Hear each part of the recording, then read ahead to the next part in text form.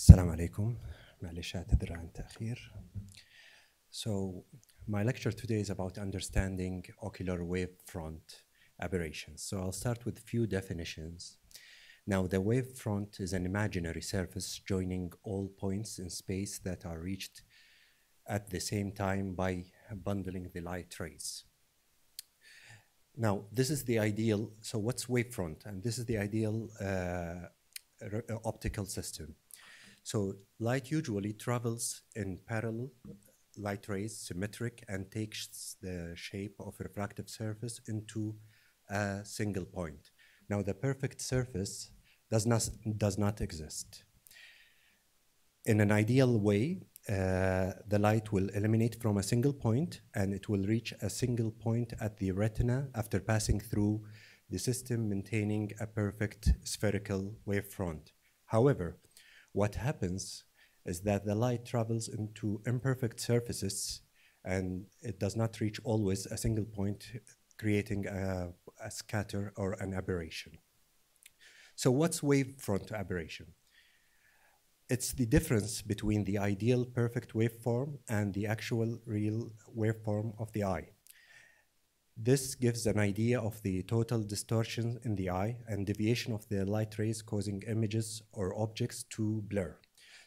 And the aberrometer is a diagnostic device that measures the refractive aberrations of the eye. Now, distortions in the phase of the light waves as they pass through the optical system, such as lenses of the eye, and light is focused on the same region in space and not on a single point. Now, the concept is crucial for understanding and measuring the quality of the optical imaging and the vision correction. So basically what happens is when we treat these aberrations, we remove the noise from the optical system, we get a better resolution. Some sort of noise cancelling with our earphones. So the wavefront can be reconstructed using Zernike polynomials, and these polynomials can be described in the wavefront components. And the aberrations are divided into two categories, and I'm going into these into details: the low orders, the sphere and the cylinder, and the high order, which are the coma, spherical aberrations, and the others. So we have two types. One is low order aberrations, and two high order aberrations. Both of them include the defocus, astigmatism, spherical aberration, coma, and trefoil and tetrafoil. So I'll start with low order aberrations. Low order aberrations are associated with the spherocylindrical refractive error, and they constitute up to 85% of aberrations. The three types of low order aberration: tilt, which is insignificant and it's constant for everyone, and defocus, which is the myopia and hyperopia, and the astigmatism. Low order aberrations can be corrected easily with contact lenses and glasses. So these are the two-dimension shapes of the three low order aberrations: tilt, defocus, and astigmatism. Defocus again is the myopia and hyperopia. So defocus is basically an image which is out of focus. It's similar to what we see with cameras and microscopes when we focus them. So it reduces the sharpness and the contrast of an image, and it's composed of myopia and hyperopia again. It's very sensitive to pupil size, so the larger the pupil, the more apparent the blurriness appear. So this is just an image of flamingos showing them with the best focus and with -1 diopter of myopia on the right side. Now, astigmatism aberration is different. So here you have two perpendicular planes and two foci, and instead of having a single point. So we have vertical and horizontal astigmatism. And it affects the visual acuity even more than myopia and hyperopia. So, and high order aberrations may not be associated with refractive errors, and commonly related to irregularities of the corneal surface and opacities, and it impact the quality rather than the quantity of vision. The typical symptoms for high order aberrations are glare, halos, starburst, ghosting, and double vision. So basically here we may have patients with 20/20, a good quantity of vision, however, with a poor quality because of the high order aberrations. So again, high orders is a reflection of the quality of vision. Now, high order aberrations are divided into spherical aberrations, coma, and trefoil. Now, spherical aberration is the most prominent out of them and can be positive or negative. Spherical aberration is caused by an abnormal Q value of the cornea. So for the human cornea, the normal Q value ranges between -0.1 up to -0.6. A negative Q value indicates the normal corneal shape, which is prolate. Any change in that Q value out of the normal will change the spherical aberrations. The symptoms of spherical aberration are glare, halos, night myopia, and it tends to increase after myopic LASIK or in cases of dysfunctional lens syndrome. It may increase the depth of field and decrease the contrast sensitivity, and this might be positive, and I'm gonna go to that later. So the normal human cornea has again a value of between -0.1 to -0.6.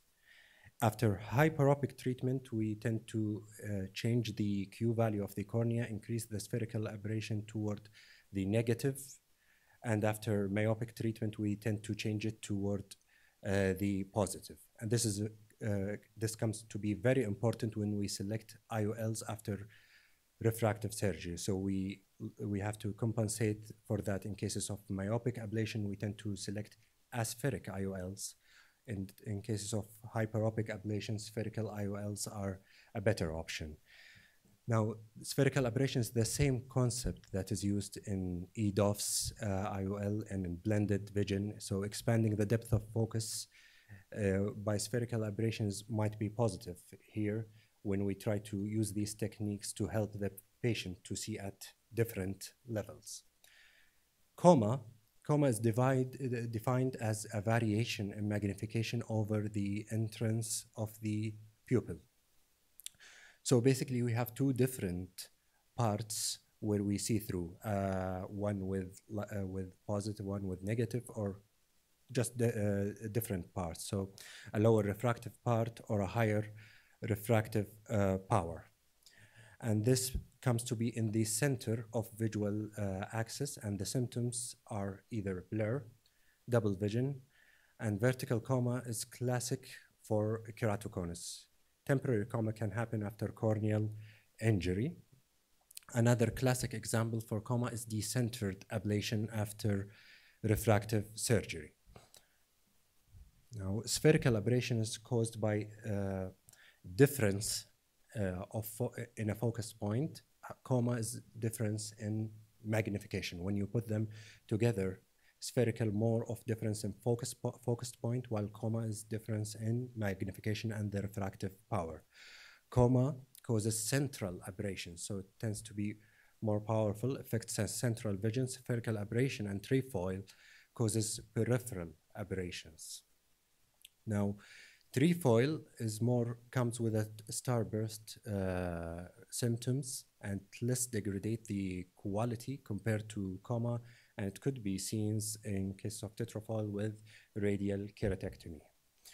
So this is just an example of the 2D example of the trefoil and tetrafoil. So the take-home messages for high-order aberrations, it can not be corrected with classic optics, and coma results from variation in magnification and the refractive power.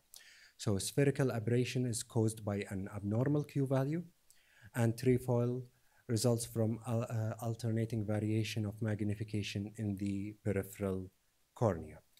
Now we can represent them in the Zernike polynomial pyramid, where the first order are insignificant and constant for everyone, and the second order here, as shown in the image, is the representation of the spherocylindrical refractive error, the astigmatism, myopia, and hyperopia, and the third and the fourth are a representation of the high-order aberrations. Now, high-order aberrations are typically analyzed and requested for certain patients, refractive workup and a customized laser vision and vision issues despite having good visual acuity and refractive surprises, and patients seeking premium IOLs cataract surgery. And some would request it for every patient in a busy refractive clinic. Now, the measurements depends on three modalities. The point spread function, where we try to plot them and on a chart showing the shape and the deviation on the optical system. And the second is the modulation transfer function, where we measure the reduction of contrast of an optical image in the optical system. This comes to be very important when we evaluate the IOLs also, one of the measures of the IOL quality. And finally, the root mean square, which is important to us, where we quantify the magnitude of deviation in wavefront. So a perfect wavefront would be a flat and have an RMS of 0. An aberrated wavefront will then causes the RMS to increase. The greater RMS, the more aberration in the optical system. And finally, the Zernike coefficient, where we can quantify each high order aberration or each aberration alone, and then we get the sum of them, expression of each of them individually. And the normal value for the Zernike coefficient is below 0.25, and above 0.5 tend to be abnormal. In between is suspect. So this is a representation of the aberration profile and the quantification. We can tell which high aberration profile is affecting the visual quality exactly. Now, the aberrometers are divided into two types: either incoming aberrometer, where we measure the deviation of rays that enter the eye into a single point, or we measure the outgoing aberrometer that are coming out of the eye and the deviation of these rays on lenses. So the first one, the incoming rays, the ray tracing. A good example is the eye trace. If the lens has aberrant properties, imperfection, rays will not converge into a single point and will tend to scatter. And we can map this, we can scatter this. The second one is the Hertmann-Shack, where the outgoing rays coming from the retina can be plotted on lenses, and we can measure this deviation and quantify them again on different maps. Now, there are several factors that can influence aberrations. Aberrations tends to increase with age and tends to increase as the pupil gets bigger and after surgery. Cataract surgery or refractive surgery tend to affect the aberrations, and accommodation also can affect the amount of aberration, also on the measurement of the aberration. So as we get older, the RMS, the root mean square, tend to increase. The largest variation seen with spherical aberration. So you can see here that the patient with 20 years of the same patient growing from 20 to 60, the RMS is growing from 0.6 and doubles at the age of 60 to 1.04. Now, with aging, the optical system tend to change. So young patients start with the rule astigmatism, and as they get older, they convert to against the rule astigmatism. Spherical aberrations tend to increase, and the contrast tend to decrease with age. Now, a key rule is the size that we measure the aberration with. The recommended size is 6 millimeters, and 6 millimeters the key number also for IOLs and LASIK. That's the number where we have the least amount of aberration with. So this is an MCQ for you guys. So which form of aberration show the greatest variation as we age? Any idea? Which form of aberration show the greatest variation as we age? أحد يجاوب؟ Fourth order, spherical aberration tend to. So what is one limitation for wavefront analysis? أحد يجاوبنا على السؤال؟